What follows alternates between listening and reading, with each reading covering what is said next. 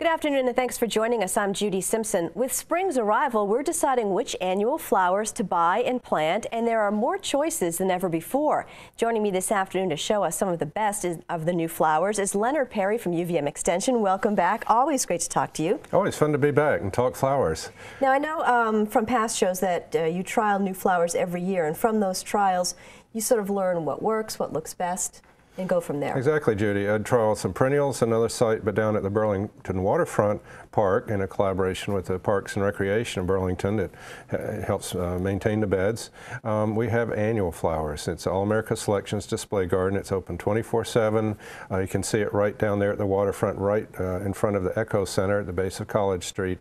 And that's where we put out over 100 varieties. And actually this bed won an award, national award, for being one of the top All-America Selections beds in the country. And this was 2012. And this was the, we take a closer look at some of these plants, but just a view of one of the, one shot of the main front bed, and there's the corner, another one in June when it was planted. See some of the small plants, and then that same view 2 months later. Wow. So it's amazing. I looked at these and said, wow, I had to look back and make sure those were all those same plants and how they grew from those little, it always amazes me how plants grow from seeds to little plants to, you know, what you see here. And here was just to show you how it changes each year. We have a whole different host, some of the same ones that are good, but a lot of different ones and different designs each year to see. And this is another bed by the bike path you can see in June, and then in August, that same bed with the marigold we'll take a look at in a minute. And then the back of that front bed, we had a little path you can walk through so you can get close up and see the labels on all the plants. But then 2 months later, wow, just all those sweet potatoes in front we'll take a look at, some sedges in the middle there for some height, which really were amazing. Down by the boathouse, we have some, I call them tiered beds. They're on terraces or levels. Petunias, last couple of years. This is in June, and then you see what they do. It's just amazing, you know. Allow enough room for some of these. I was going to say, you have to really be careful because it looked really sparse at first. And then, as I mentioned, we have things labeled. We have these signs around which have our people that help us, DS Cole and Pleasant View Greenhouses in New Hampshire provide a lot of these plants. We have a QR code, and you can, if you have one a smartphone, and you can just scan that, and it goes right to the website, and we'll give you the web address later at the end, where I put up the list of all these plants, and at the end of the season, the ratings. And so tell us a little bit about the All-America Selections program. Okay, the All-America Selections is kind of like the Emmys or the Grammys for the new flowers. Breeders breed them. They're trialed in trial gardens. There are about 30 around the country. And the best, the winners that do best overall, are then sent out for these display gardens and for the public. And so we're actually a display garden, not a trial garden. There are about somewhere around 170, 180 of these like we have. And these are mainly, the All-America winners are plants that are grown from seeds and bloom the first year. So there are some perennials if they will bloom the first year, but mainly they're annuals, and they're grown from seeds as opposed to cuttings, where a lot of our plants come from. A lot of the brand names we see now, like the proven winners, are you know, from cuttings or vegetative, as they're called. Well, what are some of the latest winners? Okay, we usually put out a few of the latest winners. I brought some pictures today, starting with this millet, which was a winner a while back. Wasn't one of the more recent ones, but I just love it. Again, from that little seedling, you see what happens in a couple of months. The birds just love this. Millet's a grain. This is a purple-leaved one called Purple Majesty.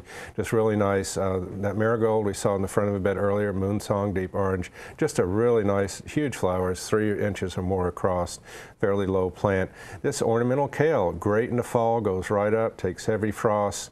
Glamour Red, that was a winner, a recent winner. Turns really pretty purple in the fall. The Celosius have been several winners in recent years. This is one of the more recent ones. The whole Fresh Look series is a red. This one is a gold, and it's a plumed Celosia or coxcomb. Just a real pretty one, about 1.5 feet high. Now this Salvia, this is not this typical sage. This is a scarlet sage, a little bit taller, finer stems, but real pretty bright red flowers. There's a Summer Jewel pink as well, but this was a winner, a real recent winner, and this is great for hummingbirds, of course, with those red flowers, and this makes a statement Black olive, looks like an olive, and it's black. It's just a little low ornamental pepper, very shiny fruit, dark blackish leaves. Just a real nice one to accent with brighter colors, and it's a nice one for containers. It's a fairly low plant. A Gaillardia, there's several of these, and these can actually maybe overwinter if you get good snow cover. But this is Mesa Yellow, a fairly low one, about a foot or so, but real pretty. There are a couple of other Mesa ones, but this was an All-America winner as well. And then there's a whole series, new series called Zahara. They're fairly low zinnias, double Zahara Fire there, just a real pretty bright color. Now, we've been looking at flowers, but foliage has also become very important. Foliage has been very popular in recent years, and so of course we had to try some foliage, and there's a lot of different ones people can find out there, whether it's tender. Most, again, these are annual. Some are very tender plants. Starting with the first one, we'll take a look at, of course, bananas. Now, of course, this won't grow over. I overwinter these in pots inside. If it doesn't get much, if it gets in the 40s, they're not happy. If it gets in the 30s, I found they basically die. But out here at the waterfront, these really held up well. They're very dramatic. They are, and that bright, you can see the coloration in the leaves there. Now, this is a mahogany splendor hibiscus. This is, and this again all grew from a small plant, makes it almost like an instant shrub. There's a banana in the back for a background, and you can take a closer look at that leaf on that hibiscus. This is not the perennial one. This would not overwinter. It's more tender, but just a very beautiful background. There's several of these acalyphas, as they're called, copper leaves, because they have coppery leaves, but you can see just a couple here, the variation in leaf colors, but those are very popular. These sedges, we saw these in the earlier picture in a whole mass. This is King Tut. It gets about 5 feet high. The sedges normally grow in water and water sides, and these were in a dry bed. So it just shows how adaptable some of these plants are. This gets wind continually right there on the lake, and it holds up well. Doesn't need staking. If you don't like the height, you can go for 2 feet for Little Tut cypress, which is a sedge. It looks like a grass, but it's actually this sedge. But great for foliage effect. The sweet potatoes, we saw a whole mass earlier. Here they are again, just showing some of the colors in the new ones. Different colors. And and these do make little sweet potatoes you can't eat. They're kind of starchy. They aren't like the ones, I tried them once, said, okay, can eat them, but that's fine. But these are a couple of newer ones. We had emerald lace and midnight lace, very fine cut leaves as opposed to the others. But again, allow these sweet potatoes plenty of room. They'll just take over a bed. I like to put them in a container and have them just drape over the side, and that's it for the container. Of course, coleus, most of the coleus now like sun. There's sun coleus. This was just one called oxblood. Real nice. This is one called spumoni, just with some very pretty colors in the leaves. But again, most of the coleus, unless you start some of the shade ones from seed, like sun. And this is one called Neptune's Net, kind of a different shape of leaf and different coloration. Just a real pretty one. Cardoon, this is related to the artichoke. And I've actually had one over winter. With one year we had good snow cover, but generally they're an annual, but those get huge, maybe 3 feet high and 4 feet across, and with that big silvery leaves. They're just very dramatic, look like something prehistoric. And finally, this is a group you see in containers a lot, very tender, kind of like the banana. This elephant ears, you can see why they're called that, and this one's called Black Magic. There's many others with wrinkly, crinkly leaves and green leaves. But fun to try different things. It really is, and to see how those hold up. And those, you'd think they're so delicate, but down with that constant wind, and they really do well down there, which is amazing. Now, you mentioned flowers from cuttings. What have you got for those? Okay, again, our two main growers, D.S. Cole and Pleasant View, provide us a lot of the flowers, just as they do most of the garden centers. So I figured, well, let's try these that people are going to be getting. And so we brought quite a few of those along, and just a sampling of the better ones. Again, all these showing really rated on the top at the end of the season when we rate them. Some flowers finish out by the end of the season. They're not in bloom. I like to see bloom right through the summer for these annuals, as with this lantana here. This is a shrub I grew up with in the south, but in recent years they bred a lot of these new ones. And you can see some of the colors, and grown for annuals outside up here, and they do really well up here. Some of the original ones didn't. They really needed more heat, but this one is this was one of the prettiest ones we had, with just flowers all over the plant for all summer. Luscious lemonade. I love that color too. It makes you think about summer. And then this is more typical coloration you see on the lantana, or the original traditional colors with the kind of pinks and oranges and yellows all in the same flower, sunrise rose. Now, trailing petunias, the calibrachoas, we had a whole host of those. Those are popular. Just brought this one because it's very unusual. Cherry Star. It's kind of pink with that yellow, and the leaf is really pretty. And this is Cali Deep Yellow, just a real pretty yellow. And you can see combined with the red there, you can get reddish-leaved foliage plants. And these are fairly low. A lot of them don't do too well, so definitely look at our ratings, see which did well. You see them in baskets a lot.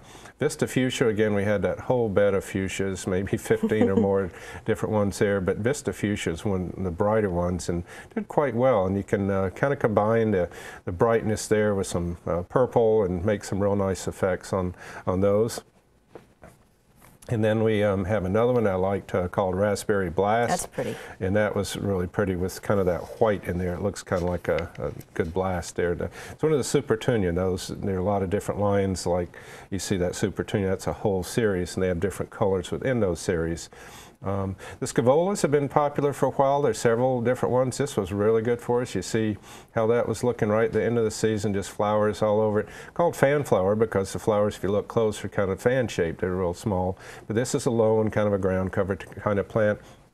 It creeps along, good for baskets or containers. This one really takes good dry conditions like we've had the last 2 years. It's done well. This Portulaca or Moss Rose, Porto Grande is a series, and magenta is the color on this one. There's, again, 2 or 3 in this series of, and again, most of these grown from cuttings. This one you can grow from seed, not this cultivar necessarily, but Bidens. And that's called Burr Marigold. It looks a little bit like a marigold, but a little bit lower. And, but that makes a good filler for containers. Verbenas are good for kind of spilling over containers or beds and along the ground, make it kind of a ground cover. A couple of here that combine for that. I like those dramatic contrasts, as you see here, with the purplish blue and then a brighter color to the Scarlet Star, and then the Royal Chambray, which is kind of the darker color there of the Verbenas. And they did fairly well. A lot of the newer Verbenas don't get that powdery mildew like some of the older varieties did. Some of the names are just strange, like Blew My Mind. This is a blue flower. If you want a blue flower, Evolvulus is kind of a different one, a little bit mouthful there, but kind of an interesting name. Not a whole lot of flowers, but you know, thought it was interesting just for its color. Now the Sweet Alyssum lobularia is a new name for that. I don't particularly care for it. I don't like the smell on that. Some people, it's one of those you love or you hate. A lot of people love it, but look at that carpet it makes. It is just amazing. This is Snow Princess, and that's that salvia we saw earlier, the Summer Jewel Red, kind of interspersed in there for little spots of color. So that's a way we like to try the different combinations each year and see what works. This one's an interesting Sweet Alyssum. Frosty Night, it has variegated leaves. It's really the first one like that with a little white on the leaves.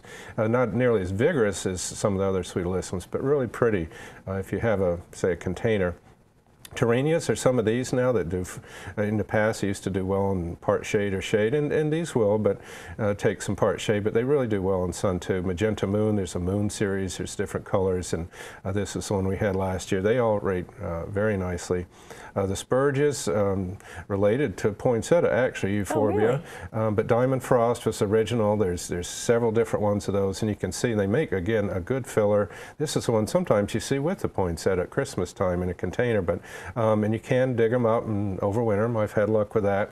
But Diamond Frost is one, and then we have Breathless Blush, good tongue twister there, with some a little bit of reddish variegation in the leaves.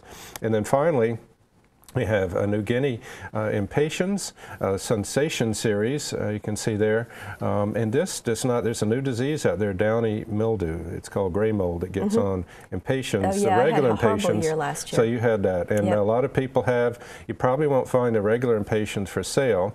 Now you can grow them from seed yourself because it doesn't go carried on to seed, or you can get the Sensations because they don't get it, or the New Guinea Impatiens, they don't get it, or you can use one of the foliage plants like the Coleus, and for some bright color that we saw earlier. So some options for the Impatiens. So what's the best conditions and care for your plants? Okay, when choosing these, of course, you want to look at personal preference. You can mass, you can combine, like, you know, we've tried to do a little bit. And then, of course, you want the right conditions, which are basically sun, water, and fertilizer. Most of these like sun, except for, and again, even some of the Coleus, but there are a few that you can get, like some of the begonias that we didn't because we don't have much shade down there. But they like a lot of water. water, especially if it's dry. And a lot of these annuals are really bred for fertility. So you really, if they're not blooming well, that may be why they may need more fertilizer. All right, and of course there's a lot more information and pictures on your website. I've got a lot more, including the list of all of these and how they rated on my website, perrysperennials.info. Just go to the research section in Waterfront Park and you'll see pictures and lists from previous years as well. Well, this is going to be my year to try something exotic. Well, go for it. You know, try some of those exotic foliage. I will. I love them. Thanks a lot, Leonard. That's our program for today. I'm Judy Simpson. We'll see you again next time on Across the Fence. For a video copy of today's program, call toll-free 1-888-ATF-3430.